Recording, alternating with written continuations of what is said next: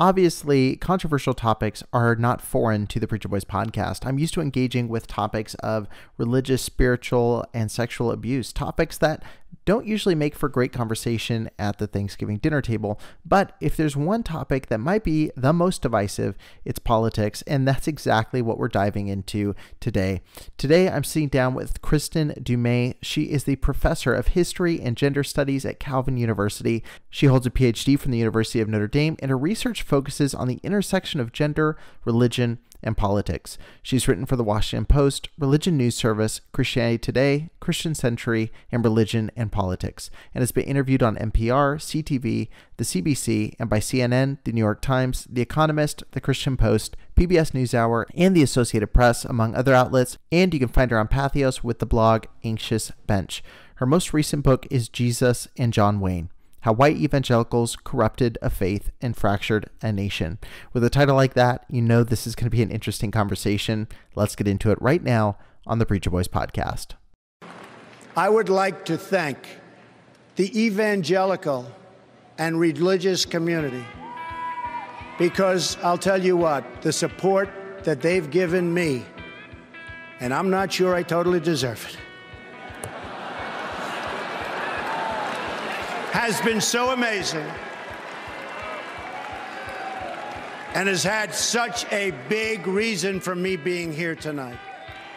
We have a threefold primary responsibility. Number one, get people saved. Number two, get them baptized. Number three, get them registered to vote. We're not electing a pastor-in-chief. We're electing a commander-in-chief. I want you to be able to see what that is. I don't know if you can tell what that is or not, but that's what he gave me.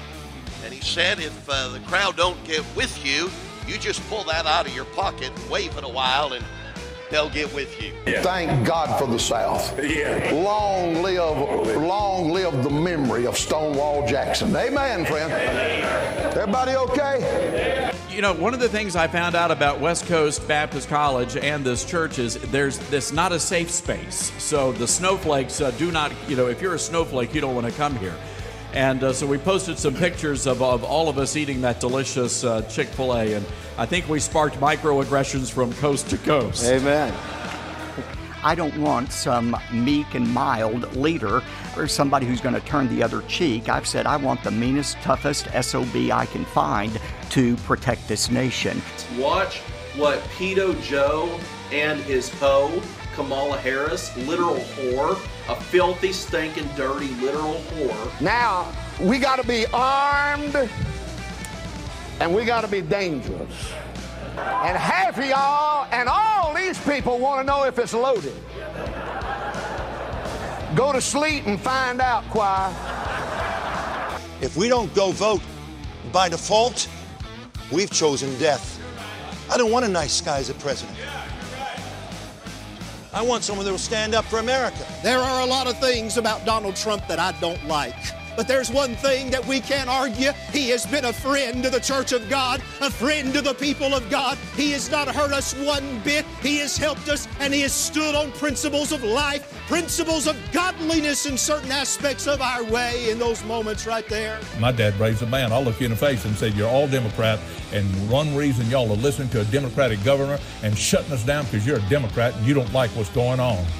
I want you to know this man. Congressman Pence described himself as a Christian, conservative, and Republican in that order. Hey everybody, welcome back to the Preacher Boys podcast. I'm so excited to have Kristin on the show with us today. Your book was really high on my list for a long time, and someone had recommended, and when they said the title, Jesus and John Wayne, I was like, I have to pick up this book immediately, and I'm glad they recommended it. It's absolutely phenomenal, and since the book was written, there's been a lot of developments that probably could have been included. You've got Falwell Jr. with Liberty U. You've got, the COVID-19 pandemic. You've got Donald Trump, losing the election. But in a strange way, a lot of what you wrote in the book was confirmed for better or for worse with 2020 and a lot of the events that have happened. So I really wanted to, talk with you and kind of cover some of that. But before we do that, what got you interested in this topic and kind of pushed you to address politics and Christianity? It's actually my students' fault. So I'm a professor at Calvin University, and more than 15 years ago, students came up to me after class. I had just finished a lecture on Teddy Roosevelt in early 20th century history, and I thought it was a great way to show them how gender worked and ideas of masculinity could be linked to foreign policy and to economic shifts and to questions of power. And I just thought it was a great little lecture I just gave. And after that class, a couple of guys came up to me and said, Professor Du Mez, there's this book you really have to read. And that book was John Eldredge's Wild at Heart. And I opened that book up. This is around 2005, 2006. And so the book was published in 2001. And sure enough, right at the beginning was a quote from Teddy Roosevelt. And I went on to see, it was just a very militant, militaristic conception of, Christian manhood. And at that time, we were just enmeshed in the Iraq War, and I was looking at all the survey data coming out showing how white evangelicals were disproportionately militaristic, supporting the Iraq War, supporting preemptive war in general, condoning the use of torture. And so right at that moment, I started asking these questions of how do conceptions of masculinity and gender, and how are they connected to broader political ideas, not just with, kind of cultural values and domestic politics, but also foreign policy. And if they ever come over, the Chinese ever come over, and by the way, they outnumber us like crazy. If they ever land on our shores, you can't video game them away. And if you think pulling the trigger is the same as playing a video game, Brother Marshall, is it anything like that at all? No, because you're fixing to take a life. There's a whole lot more to it than just putting on goggles in a virtual reality. You can't even handle life. Let them come over and take our country, and you guys will run for the hills. So anyway, I started the research project back then. I ended up setting aside for a couple of reasons. One, first of all, what I was finding was incredibly disturbing. I mean, it was really, really disturbing. And as a Christian myself, I just thought, do I really want to go into these dark spaces? And related to that, it wasn't clear to me how fringe this all was, right? Is this mainstream, and does it really warrant this kind of spotlight that a book would put on it? Or is this really still a fringe movement? And I just wasn't quite sure. And I was busy with other things. I set it aside, and it was the fall of 2016, actually the week after the Access Hollywood tape released, that I ended up thinking, yeah, this is more mainstream than I had anticipated. And I dusted off that old research and ended up writing this book. Right. Yeah, I think the election was a shock for everybody on both sides. And, it was, you said it, you were wondering if it was fringe or not. And I mean, you mentioned in one of your lectures that it was 8 out of 10 evangelicals were in support of Donald Trump. That's far from being fringe. Right. And so your initial kind of work on this was the article in Religion and Politics, where you focused in on militant evangelical masculinity. Can you just define what you mean when you're saying militant evangelical Christianity? Yeah, so I mean, it's not really all that specialized. It's a kind of militant conception of the Christian faith needs to be defended, right? It is under threat, it is under siege, and it needs to be defended through kind of earthly power. I've always thought if more good people had concealed carry permits, then we could end those Muslims before they walk in and kill it. So I just wanted to take this opportunity to encourage all of you to get your permit. We offer a free course, and let's teach them a lesson if they ever show up here. So. On the foreign policy front, this really developed during the Cold War era, where it was very specifically a military defense, right? It was a military threat. And so Christian America needed to be defended through brute force and through the U.S. military. But then there's also this conception of, like, Christianity itself, the well-being of the Christian church in America, and evangelicals as the most faithful remnant really needed to be militant about defending their faith against threats, internal as well, against not just communism externally, but secular humanism, liberalism, feminism, lots of isms come along, and that it needed to militantly defend its own truth and its power in order to preserve that truth and to defend the nation. And so when you did the article, obviously it exploded, like it got a lot of attention. Was that kind of what triggered you to say, like, there's more to write here? There's obviously a lot of attention here, or was the book already something you were thinking, I should probably do more than, just the singular article? When I first kind of put this together in the fall of 2016 and just around, Access Hollywood tape released just a month before the election. And so it was all kind of the same moment to me. And it was at that point that this whole project kind of crystallized. I'm not sure that I had made the leap that this needs to be a book yet, but I knew I needed to put this together. I had all this research from 15 years earlier, and I did pull it out, and I just knew it explained a lot. I've never felt so sure about a project. I didn't know what the scope of the project would be, but I knew I needed to bring this together.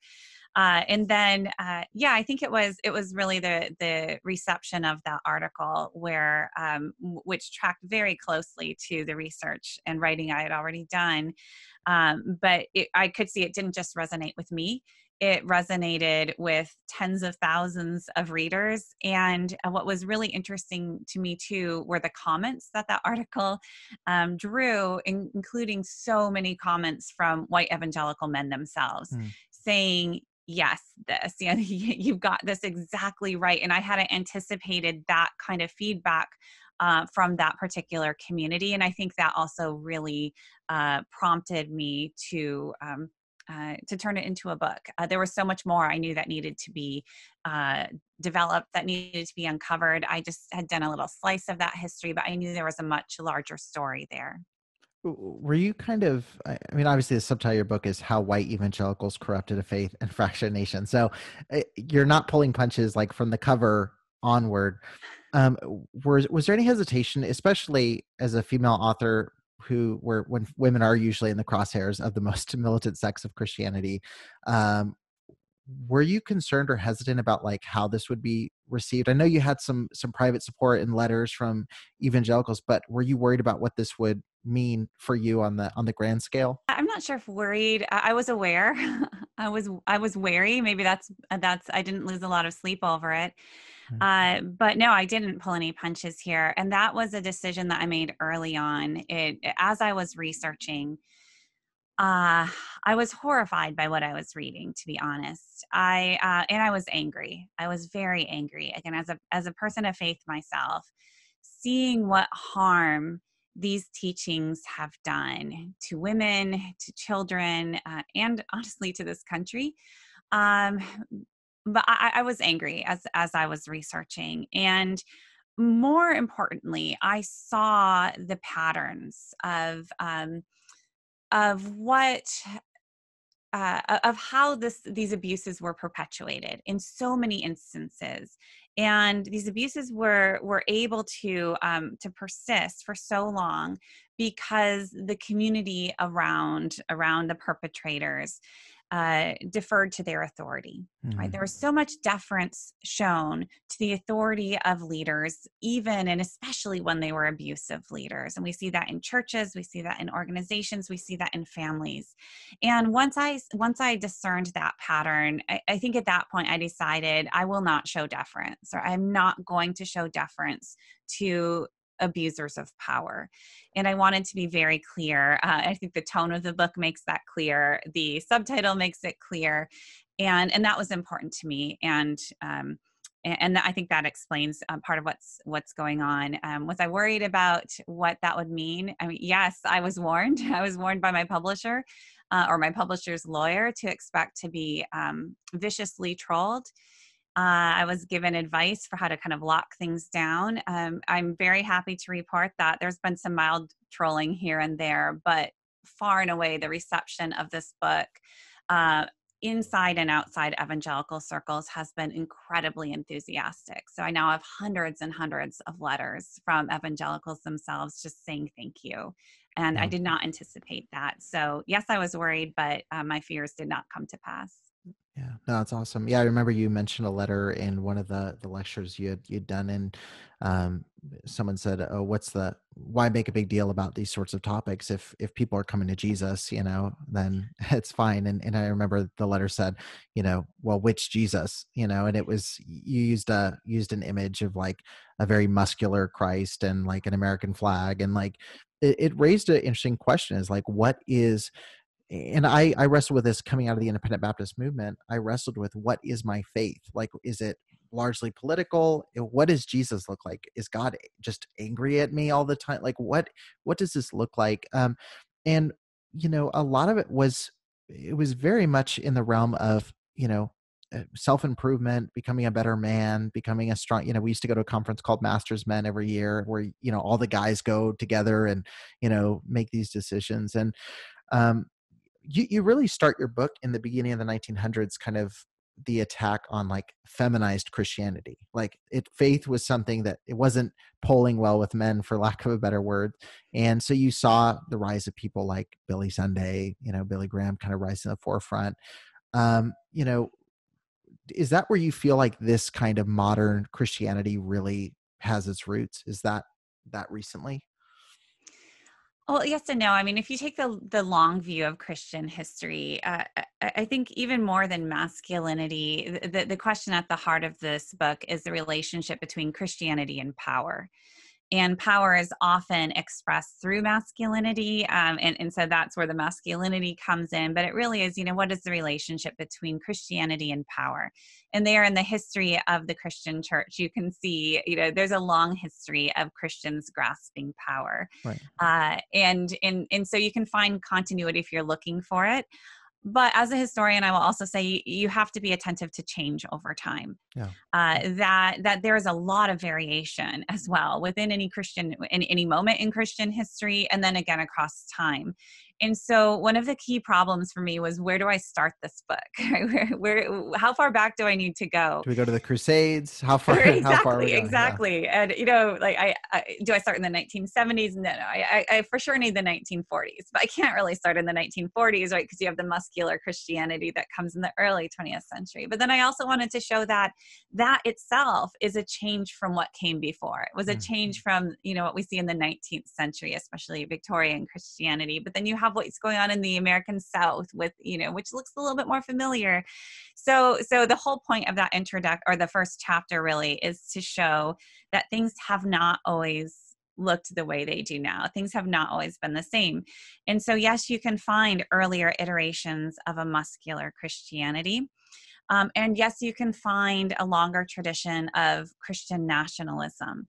But Christian nationalism and kind of muscular Christianity and conservative Protestantism did not always align together. In fact, they often did not.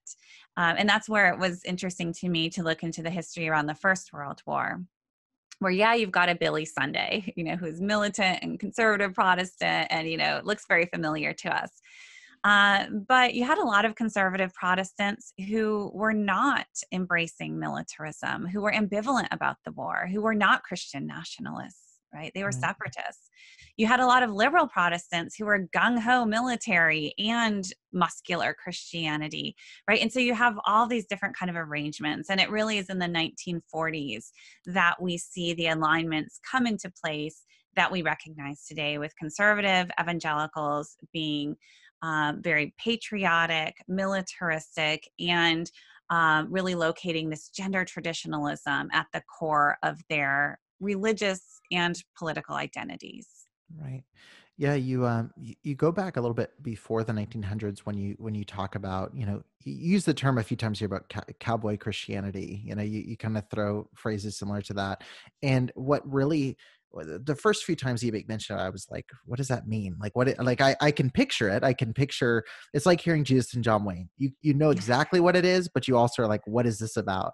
And you made a statement in chapter 1 that I thought was interesting, where you said, on the frontier, white men brought order to savagery. And to me, that was where the entire book clicked into gear for me, as far as understanding like everything we've seen from the early 1900s through now at a boiling point with, the election cycle that we're stuck in right now, is white men in power trying to bring order to what they deem to be total savagery, fake news media, the war on drugs, if you want to go back to the 80s. Like, there's time and time again, you see these white political leaders and Christian leaders trying to do this stuff.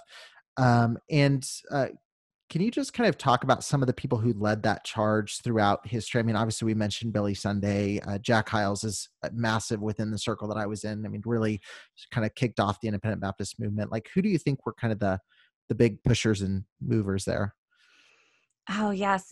The bringing order, to savagery, and this is kind of at the heart of this militancy, right? Because the stakes are always incredibly high, and the idea is that, right, we have God on our side. God is on our side, so righteousness is on our side. Therefore, the ends will always justify the means, because we are on God's side, right? So that's where violence comes in. You can use violence in order to bring order, right? In fact, you should, and men should. That's what God gave men testosterone for. That's why God made men aggressive and strong. So you better use your gifts to do God's will and to fulfill your duty, right? This is kind of the framework. So who are some of the leading proponents of this? I mean, it's just such common rhetoric. So Jerry Falwell Sr., very, very important in kind of wedding this militarism. And for him, it was very pro-military, and bringing this militaristic rhetoric into Christianity, into his conception of, spirituality, of faithfulness, into the church. So he played a really critical role. And then, of course, he really did this within the walls of his own church, Thomas Road Baptist Church, but then through the moral majority, through his media presence and platform, he really then exported this throughout the country, and really helped shape the moral majority around this kind of militancy at its heart. So Jerry Falwell Sr., really critical there. The wisest man who ever lived, Solomon, said, living by God's principles promotes a nation to greatness. Violating those principles brings a nation to shame. That's the Proverbs, chapter 14 and verse 34. I strongly believe what Solomon said. Our founding fathers were not all saints. Nobody ever accused Thomas Jefferson of being a fundamental Baptist. And Benjamin Franklin and all the rest. That without question, again, they were men very much influenced by the Judeo-Christian principles laid down by the early Puritans and Pilgrims and religious people who came here seeking religious freedom.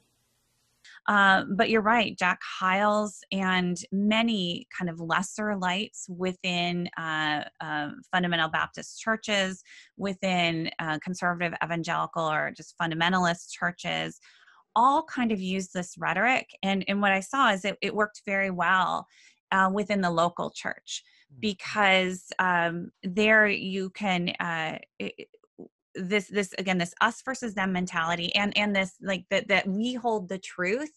That wasn't just like a collective we. Sometimes it was a very specific we in this church, this local church are the source of truth. So don't go to the church down the road, right? That's deceit.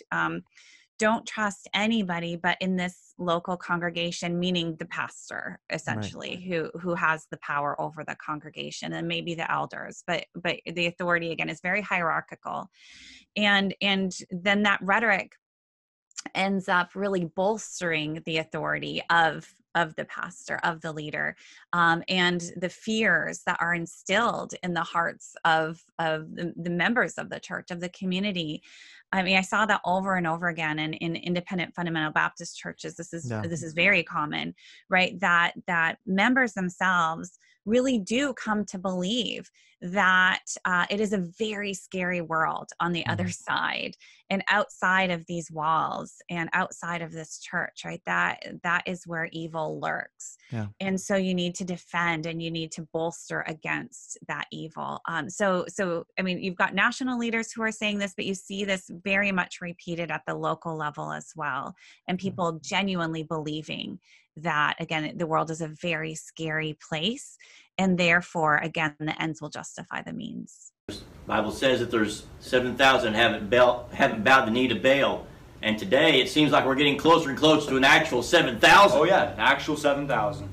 Right, and I'm going to tell you something right here. At Independent Baptist Church, right here in Port Richey, Florida, we will not bow the knee to BLM. We will not bow the knee to the Democrats. We will not bow the knee to the Southern Baptist Convention, whose president allows abortion practitioners in his church. Yeah, no, I can resonate with that. I mean, growing up in independent Baptist circles, it was very much, this is the church. Like, our local body could be the thing standing in the gap. You know, they used to say that, are going to stand in the gap. That was a common sermon theme. You go to conferences and it was a larger scale, but it was the Southern Baptist Convention is already liberal. They've already lost the battle. Like, they're gone. So now it's just the independent Baptist churches, and there's not many of us, but we're going to stand in the gap. That was common, a common phrase. You talked about it, and I really resonated with in the book, like you talking about that mentality of like being this, like everything outside of us is dangerous, like everything we can't engage with, like we need to be like proactively combating because it's going to take us over. You kind of referred to him as like an embattled remnant. That was the phrase that you used. I thought was interesting. And one thing that's really kind of helped me with reading the book is I've been reading a lot from Stephen Hassan, who is a cult expert. And he talks a lot about when a group preaches a lot about being persecuted and then they're rejected from the mainstream, like so many of these churches were that were more fundamentalist, it just further makes them hunker down in that position and say like, oh, we're right.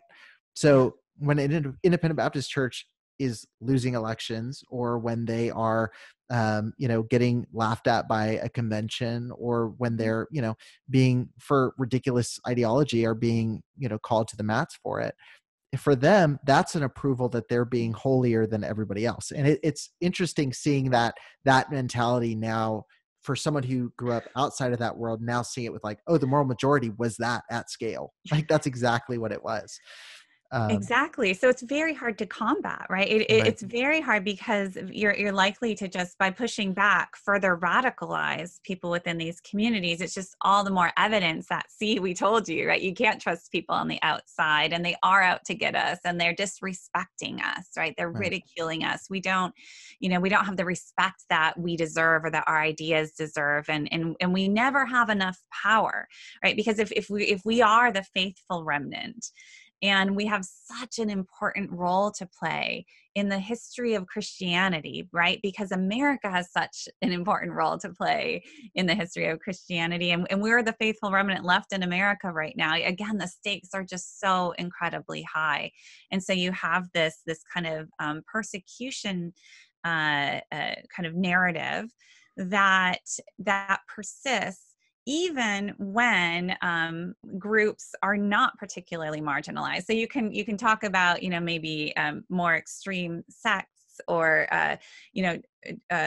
denominations being still, fairly marginalized or fairly fringe or just small. But if you look at, say, white evangelicalism, generally, it's kind of hard to make the case that the movement is widely persecuted. And yet that perception still holds true to many people within the movement, and that they're able to hold that together with their sense of cultural importance and cultural influence.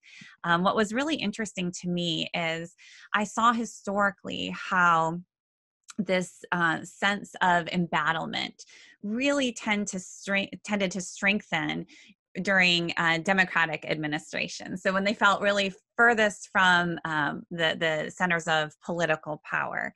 And when their party, the Republican Party, was out, and that's when you saw a lot of the power really kind of strengthening in this movement, especially the political power.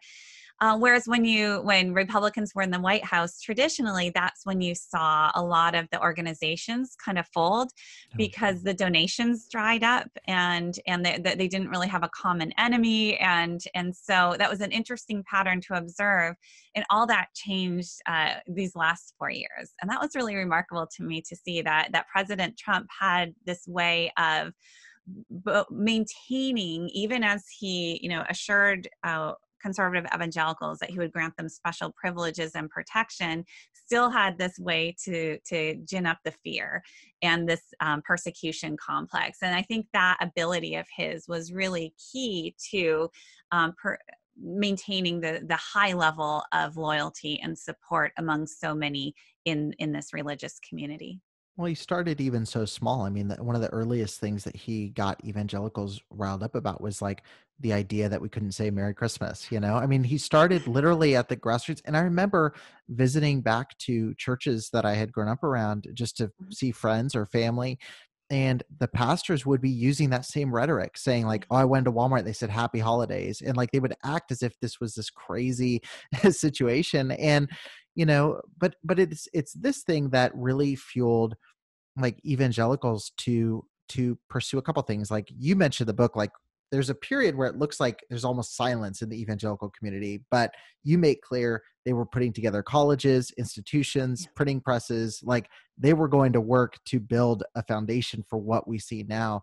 But also it kind of fuels, we see the most popular fundamentalist family in America, the Duggars, like you see the Quiverful movement coming in. You see all of these different ways of just saying like, how do we increase our numbers, increase our influence, increase our ability to take power? So kind of talking through the political push, the idea of America being a Christian nation, that's an interesting history because every historian, every person you talk to will say it absolutely wasn't. It became branded as that. It was, but it wasn't perfect. But the Christian nation, as we see it now, you really point to the times of like Truman, Eisenhower, like that's the names you keep saying. Why is that kind of where you zero in as like that rebrand happening?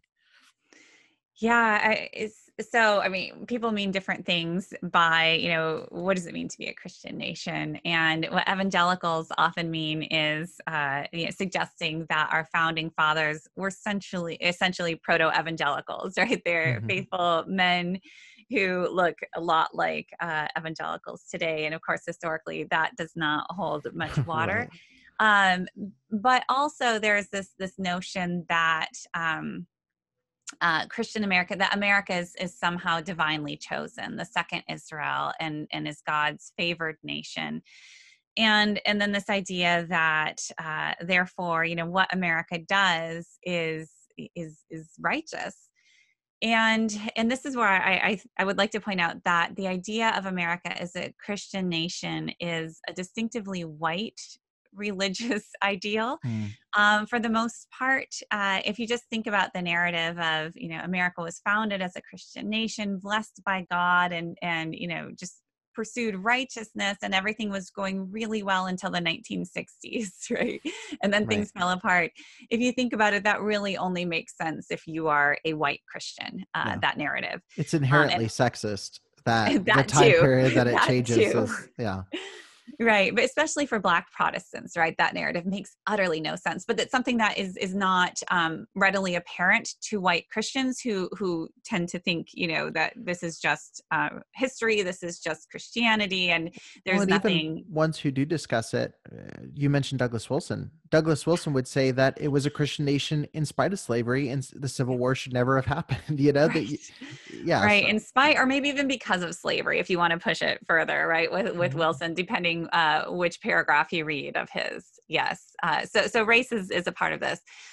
So then in the 1940s, 1950s, this is the Cold War context, right, where Christian America, it comes to be kind of part of American identity. And you've got, the communists, this great threat to all that is good. And communists were anti-God, anti-family, and anti-America. And thus, the flip side was all that was lovely and good and needed to be protected.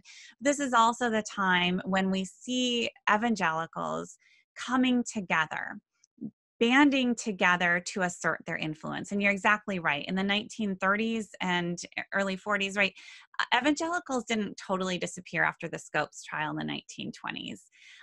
They just didn't maintain control of certain large denominations. But that didn't stop them. They started their own denominations. They started their own independent churches. They started their Bible institutes and across the country. And it was in the early 40s that they came together and said, okay, we're doing all of these amazing things. Just think what we could do if we band together. Mm. And they had a plan, right? In the early 40s with the National Association of Evangelicals, they knew what they wanted to do. Yeah. They said, we need organizations that are going to link all of these institutions. And we need magazines with tens of thousands of subscribers. And we need radio. And then very soon after that, we need television, right? To reach into all of the corners of this country. And they did exactly that. It's really uncanny if you kind of look at their plans, and then with the help of Billy Graham and everything he was able to pull together, they achieved this. And so this was in the 1950s that we see this coming together. And somewhat stunningly, already by the 1950s, and with the help of Billy Graham, conservative evangelicals are wielding power on the national stage in the White House with Eisenhower. And so very quickly, they moved to the center of things from a feeling like they were on the fringes, post-Scopes trial, that they were kind of just scattered. Then they made these plans, and then within 10 years, look at them. It was amazing. And then if that 1950s is where you kind of start, then you can see how by the 1960s and by the 1970s, they feel remarginalized. They feel like they are no longer at the center of things. This consensus moment has kind of started to unravel. The consensus was only ever with certain white middle class, right, Americans, not a whole consensus. But you can see where their sense of displacement came from. But that's a very short historical framework to be working from. Oh. But that's where the sense of nostalgia tends to go back to, right? We want those days again, or what we think those days were like. Yeah, the Billy Graham crusade. And to the credit, I mean, as it's a mixed thing, right? I mean, as a Christian, you're saying like, okay, there's so much that was accomplished that, would not have been that at a large scale, that was incredible, but it was a Trojan horse for so many horrific things that we didn't see. And so, you look at, the Billy Graham crusades, and you're going like, well, it's amazing he had a platform like that, but what that devolved into, and what the term, just look at all of the things connected now with that name and all the baggage associated with Franklin Graham. And, it's a strange thing, and it's strange, especially as a Christian, to look at it and recognize like, okay, there was a lot of good, but like, what did this mean for women, for African Americans? And that's where it seems like the two factions of evangelical world kind of fell apart, was like the 60s and 70s. You kind of said like the I called America into question, but Vietnam and civil rights. Can you just talk about the response to those two things and how that kind of further, enforced what Christians were already saying and speaking about?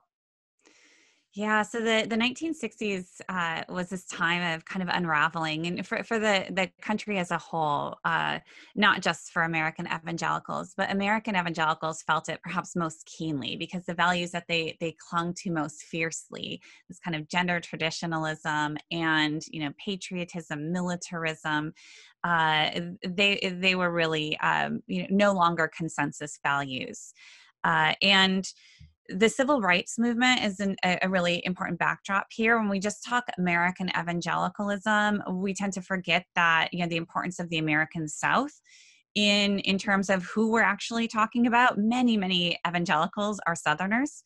And so the civil rights movement is absolutely disrupting the status quo, the order of society in the American South in the 1950s and 1960s.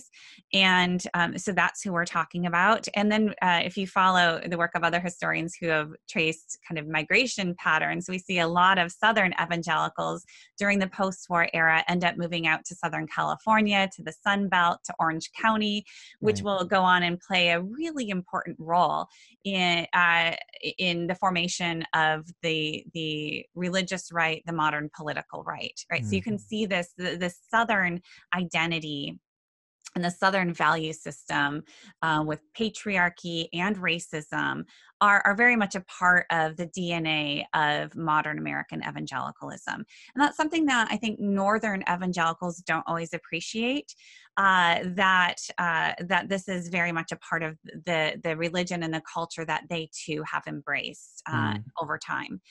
So you have the backdrop of the civil rights movement, and then you have a lot of opposition to desegregation efforts.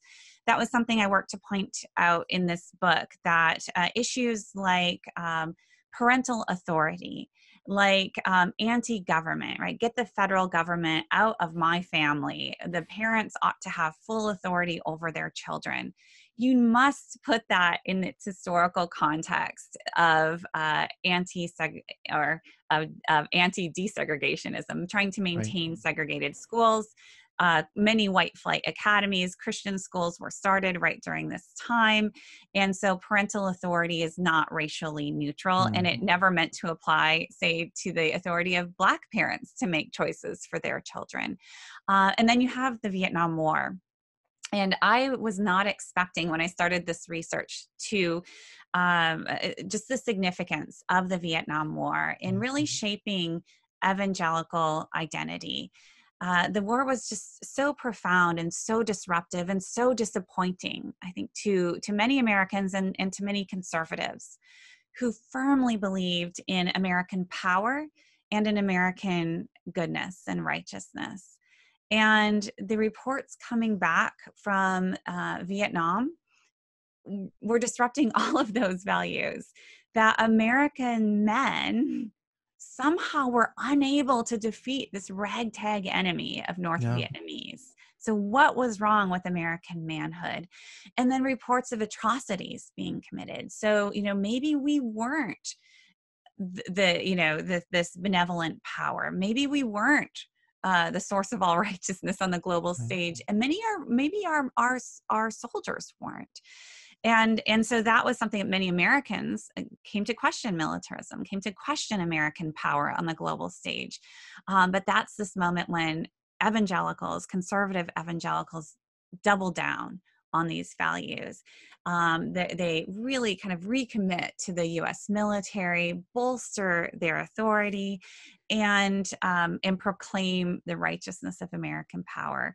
And it's at that point that this emerges as a distinctive, right? In the 1940s and 1950s Cold War, their values were pretty closely aligned with the values of many Americans, regardless of their religious orientation. By the 1960s, that begins to change, and certainly by the 1970s, it's clear that these values of militarism, patriarchy, and in some cases, racism are their distinctives, what sets them apart from many other Americans. Right. Yeah, you mentioned it's funny that you said, like, going into it, you didn't expect to be talking about Vietnam, but Vietnam is such a big, like, that period of time is so crazy to me. And honestly, for me, it's the 70s and 80s that are just mind blowing. Like the connections of Graham to Nixon, the Barry Goldwater's quote. I would remind you that extremism in the defense of liberty is no vice.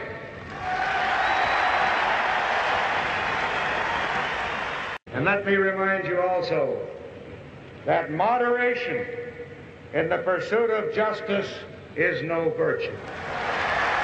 For me, in my context, like, I was a child when the Iraq War started. Yeah.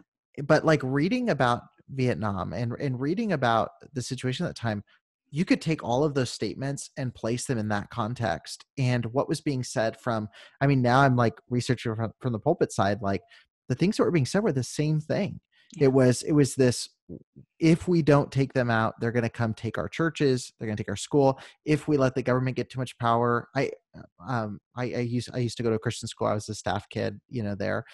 And we're going to lose our accreditation. They're going to mandate vaccines. They're going to fill in the blank with all of these different things. And it's just crazy. But reading through segregation, like Jerry Falwell preaching against, pastors who were speaking out on civil rights, but then asking for civil disobedience in the 80s when women might be involved in the draft. It's like, this stuff is so cyclical. And the fact that I can recognize that stuff now as still going on is just insane to me. Obviously, like, and we could spend a lot of time on segregation. I mean, Bob Jones University, you mentioned they didn't admit African-Americans till 71. They still had to get a permission slip signed up till 2000 to be able to date someone of another race. Paul Chappell, West Coast, it was 2001. He was sending out memos saying avoid exotic relationships. Like, it's just super, super strange things. Again, all hearkening back to this 1950s, cultural Christianity. We stand against the one world government, against the coming world of Antichrist, which is a one world system, a blending of all differences, a blending of national differences, economic differences, church differences, into a big one ecumenical world. Okay, the Bible's very clear about this. We said, way back years ago when we first had a problem, which was, by the way, we started this principle back in the mid-50s. I was a college student at BJU at the time, and it was with an Asian and Caucasian. We didn't even have black students for another 15 years. So it was not put there as a black thing. I think people need to understand that. So the fear of one world relates back to two people dating? Yeah.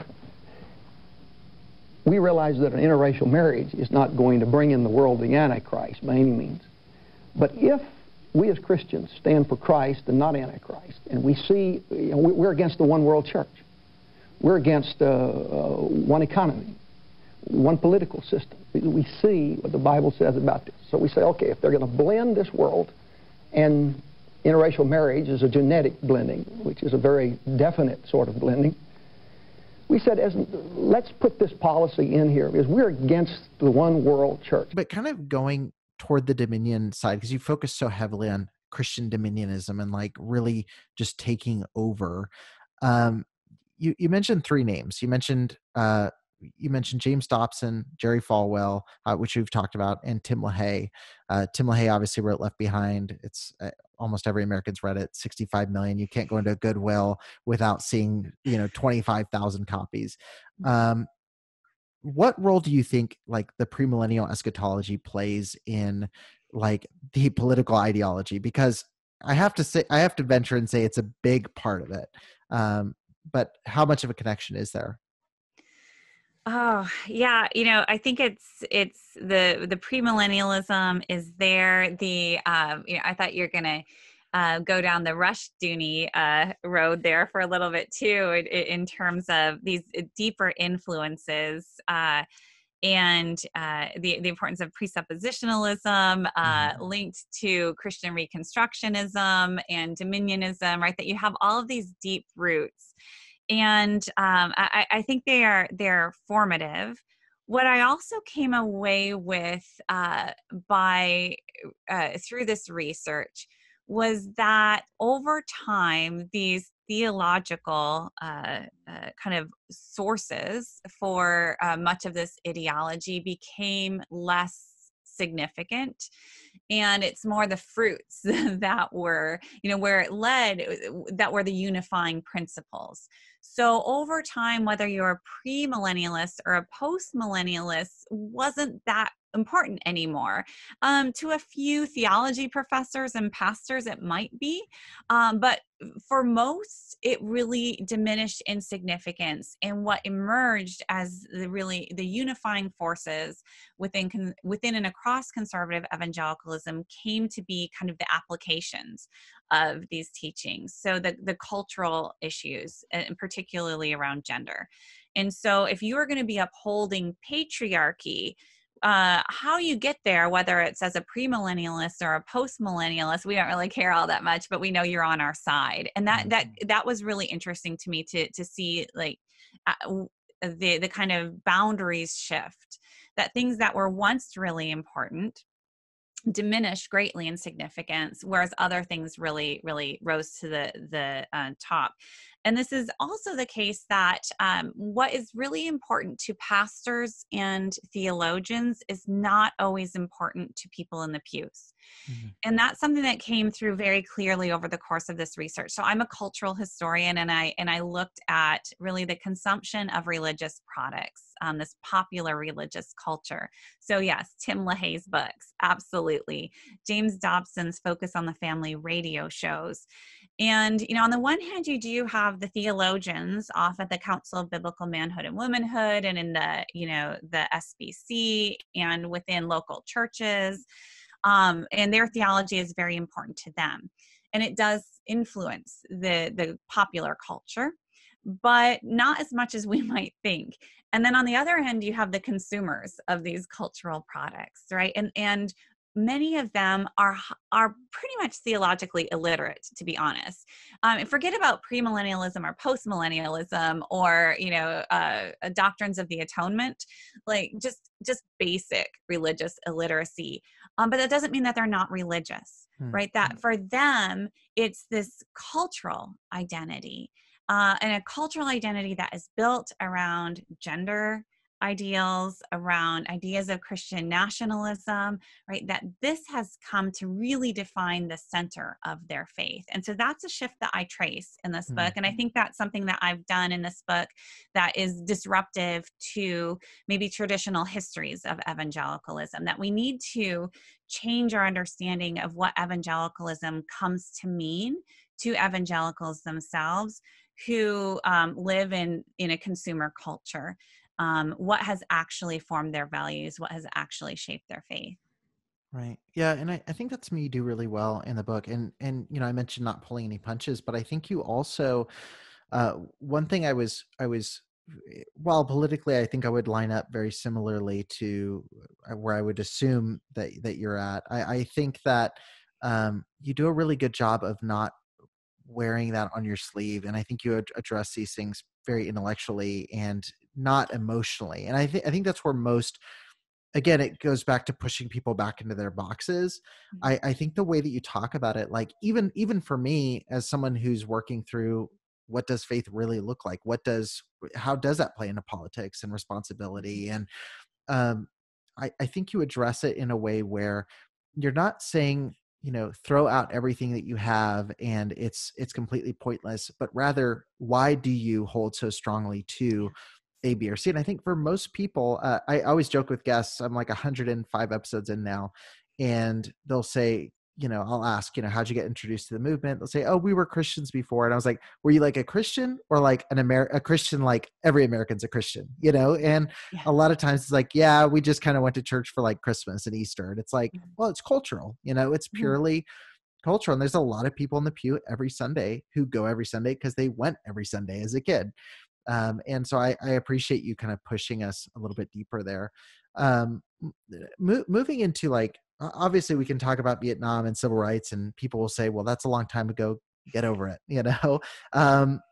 We hear that time and time again with this current cycle, but moving into modern evangelicalism, you mentioned Promise Keepers in the 90s. We had Masters Men in the Independent Baptist Church because Promise Keepers was too liberal. That kind of doubled down.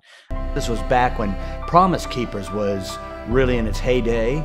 And Brother Martin's was burdened to have a conference that was an answer, a good fundamental biblical answer to Promise Keepers. How did these conferences kind of change the evangelical narrative moving into the 21st century as we kind of move forward there? Yeah, conferences are, I think, an understudied phenomenon in American Christianity, and particularly in American evangelicalism. And I mean, the question of what is evangelicalism was one of the central problems of this book. And without getting too thick into the weeds, I'll just say that I came to see it was a series of networks and alliances, really. Mhm. And that conferences played a pretty critical role in shaping some of those networks and alliances. And then it's also a culture of consumption, a consumer culture that moves and kind of distributes goods across these channels, these distribution networks. So yes, conferences just came to fascinate me. And so my student research assistants and I had all these pages or big sheets of butcher paper in my office. And we had sticky notes that had, the Gospel Coalition and different, Together for the Gospel, and then the SBC and Council on Biblical Manhood and Womanhood. And then we had all these Sharpie lines connecting them and different people. And I mean, that to me is American evangelicalism, understanding these networks and who fits with whom, and then who is on the outs, who is excluded from this company.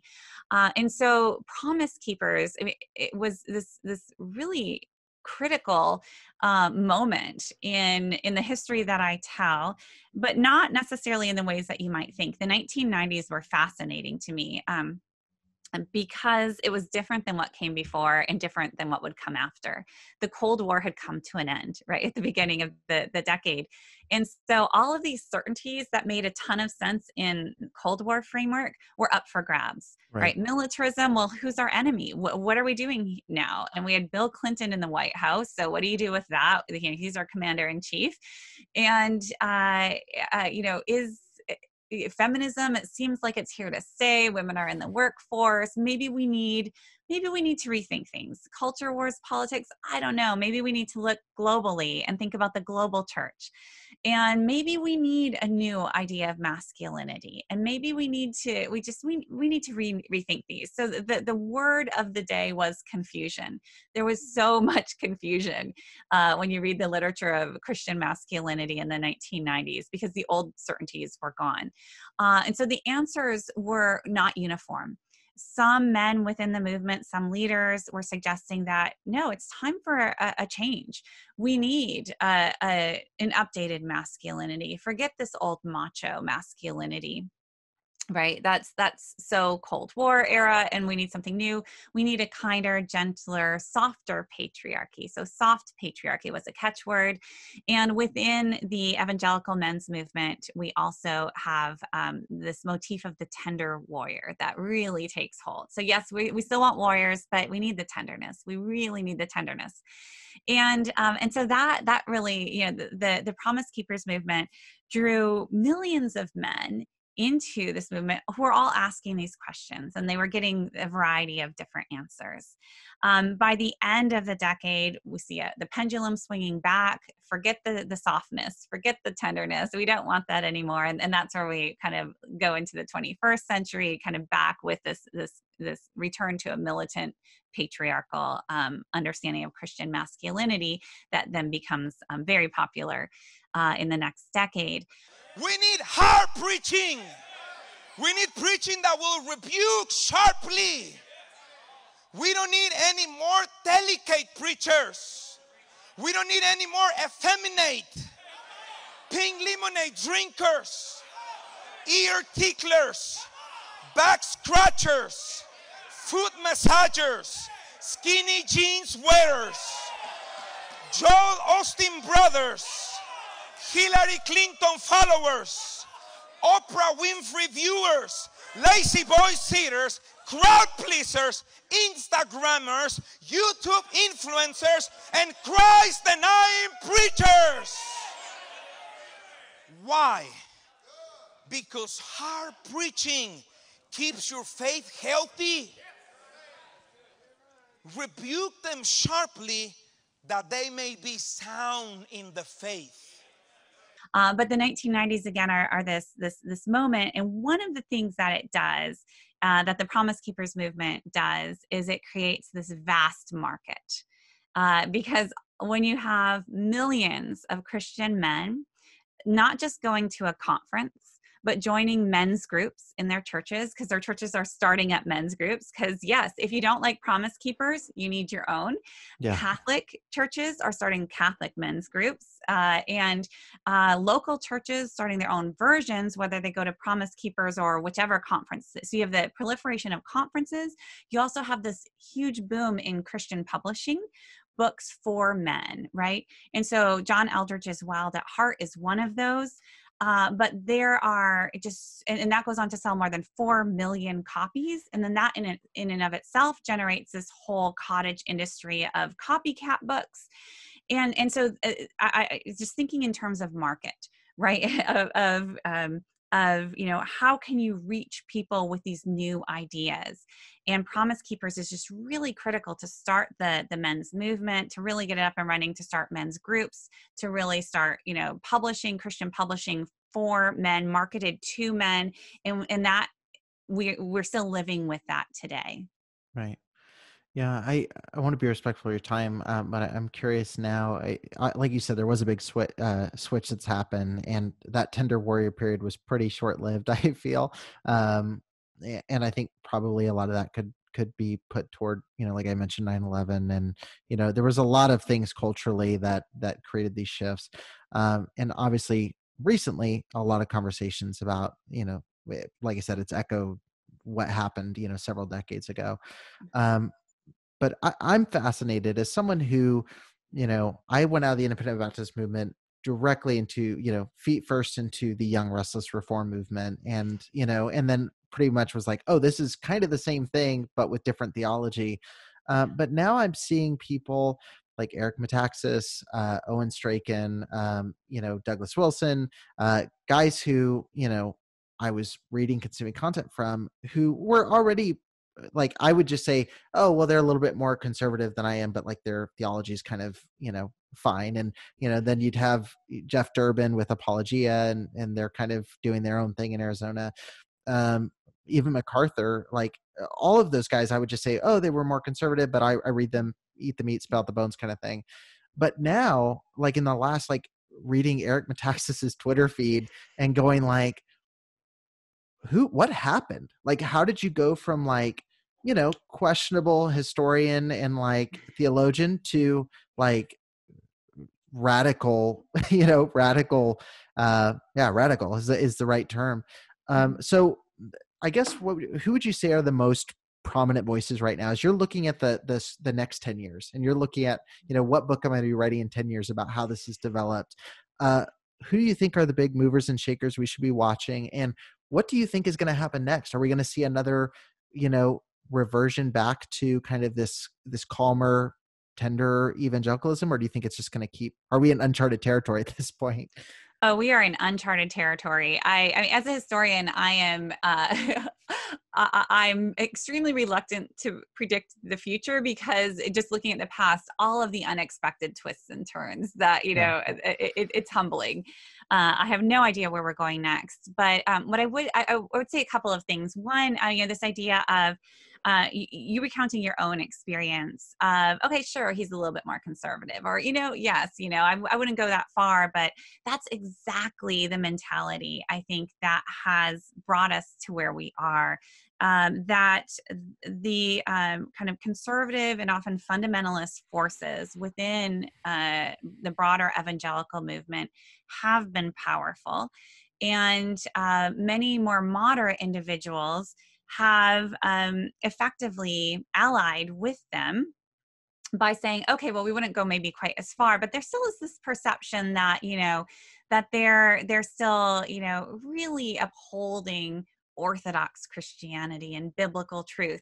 And so this language of brother in Christ kept popping up. I heard that so much as I was listening in on these conversations. Oh, this is my brother in Christ. And yes, we may not accept everything, but he is our brother in Christ.